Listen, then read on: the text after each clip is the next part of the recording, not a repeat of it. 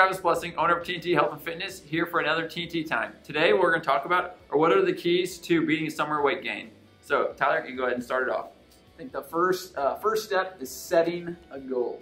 So as of always, whenever there's purpose to something, you're going to make better decisions. But if you have no purpose, you're going to more than likely fall towards the more convenient options, more the feel-good options like the emotional decisions, like in summer, like ice cream and beer and all those.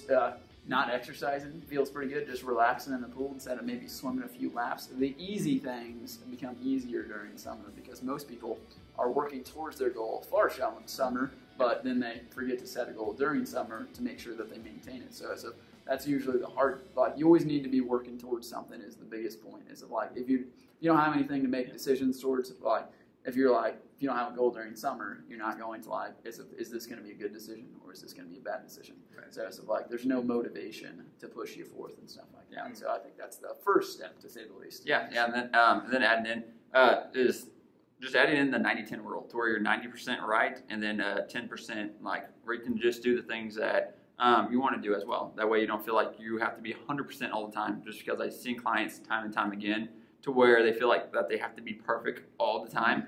And then whenever that happens, is it just if there's like they make one mistake for the day, then they just throw the whole day away, or that just throws them off the whole their whole routine. So just keeping in mind just the 90-10 rule to where you're making 90% of the decisions on a regular basis towards that goal, like Tyler was saying, and then just 10% is just things that can actually take you away from the goal. So just that way you don't feel like you're so restricted to making a perfect decision every single day. Yeah. So just kind of leaving that open. And I think the biggest part too is if you actually want to create a lifestyle, you can't be expected to be perfect at the same time. So regardless, even whenever you do set a goal, even in the winter time, at the same time, like you need to make sure that you're keeping the same principles regardless. Yeah, so and then in the summer, there's so many more different things going on, such as like there's different like graduation parties, there's different weddings going on. So it seems like a lot more people have a lot of things going on the weekends. So just really not beating yourself up on if you eat something that's kind of off your plan, if you're at like a graduation party or some sort of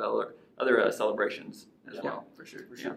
Yeah. I would say also another thing to think about is, okay, so summer is the biggest time for taking vacations and like basically getting out of whatever routine you were in. So say if you were in a routine of getting to a goal, another thing with a go to, a lot of times you set a goal for summer, and then whenever or for a specific vacation you're going on, and then whenever you get there, now it's like your mindset is, oh, well, I'm here, I met my goal, or maybe I didn't meet my goal, but I'm still kind of working on it.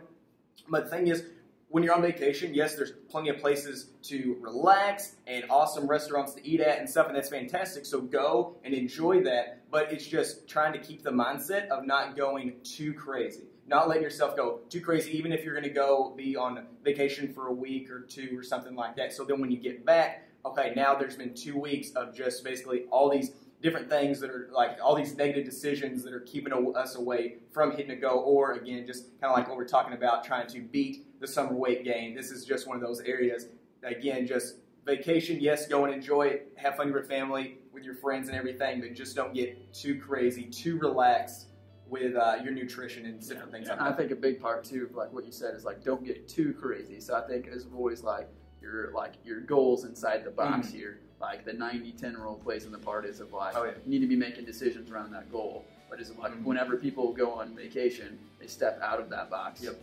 And then most people take it, and then they take another step. Yep. And then they take another step, and they take another step, and it's like you get so far away from the box that you forget about the purpose of like actually what you're even doing is like that whole goal, that goal's purpose and everything like that. So it's why people lose perception of that. So I think that's a big part. Like For sure. Anything else, guys? That's it. That's pretty good stuff. Yeah, there's some good tips to help you beat the summer weight gain for the summer. But thank you so much for watching. Leave any questions or comments below. But we'll see you next time.